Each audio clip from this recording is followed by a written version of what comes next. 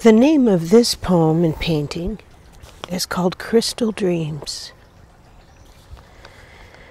Deep in the gully, where humans can't see, there's a village underground, protected by the Sidhe. Here, the crystals gather, singing all the way down. Some transform into true form as they splash water around.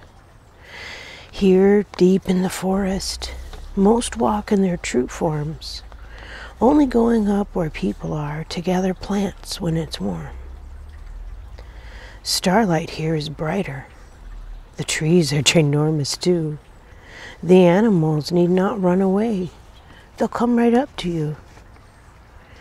When a crystal dreams in water, it can travel the meridians, Earth's power paths, cloaking itself in matter and drawing down galactic maps.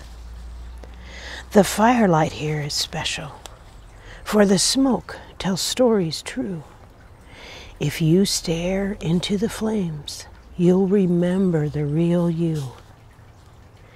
If you hear the moonlight calling, go ahead, dance and sway. She will send you dreamings to clear your way. When the cedar tree calls your name, as the golden sunset rays are aglow, you'll remember why you came and everything you know. Share your gifts freely. Stand your ground and talk out loud. Wherever you wake up on this earth, know the realms are very proud. You are always protected, no matter where you are.